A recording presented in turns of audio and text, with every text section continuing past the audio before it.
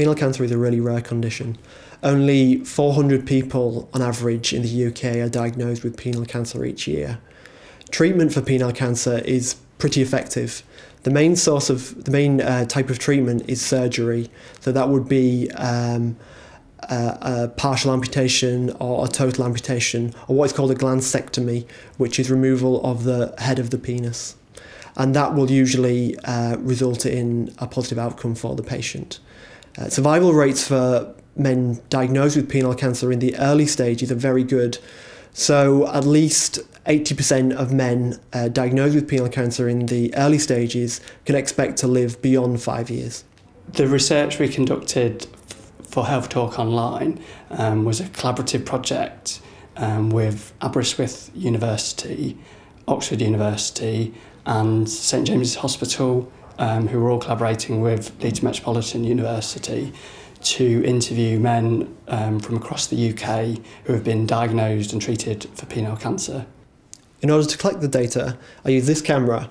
I went into men's homes and asked them to describe their experiences of penile cancer, the treatment for penile cancer, the diagnosis, the impact which that diagnosis had on their lives.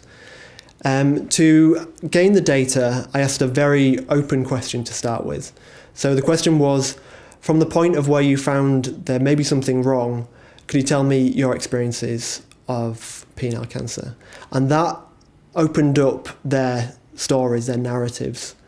From that, I was able to fill in the gaps by asking various supplementary questions, questions about their experiences in regard to sexual function, in regard to urinary function, so how their treatment impacted on how they use the toilet, and how it impacted on their mental health and well-being. One of the most surprising findings from the study was that once people opened up about their condition and started talking about it, that they really felt relieved about that and felt that they could get support from other people.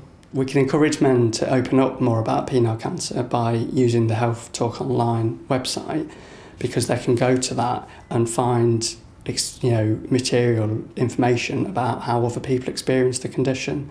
So it's an extremely rare condition. They're unlikely to ever meet somebody who's had it or meet somebody who's heard of somebody who's had it, but they can access this website 24 hours a day in the privacy of their own home, or with friends and family. And some of the chaps did talk about using the internet to find information about penile cancer. So this website will have information about other people's experiences. A lot of the men who took part in the study had a very convoluted route to being diagnosed with penile cancer. Some men were referred from their GPs to a sexual health clinic, and some men were referred to dermatologists. For many men, it took many months before they actually received a diagnosis of penile cancer.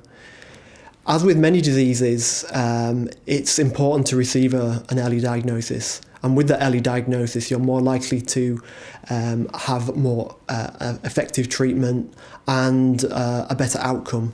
The good thing about the website is that it's an amazing teaching resource, so that when we're teaching doctors or nurses or physiotherapists or primary care nurses, when we're teaching them about penile cancer, we can show them video clips of patients' experiences, which will really bring it alive to them.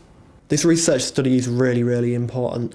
Penile study is an extremely under-researched topic, and the recommendations, the guidelines on how to treat penile cancer are very, very sparse.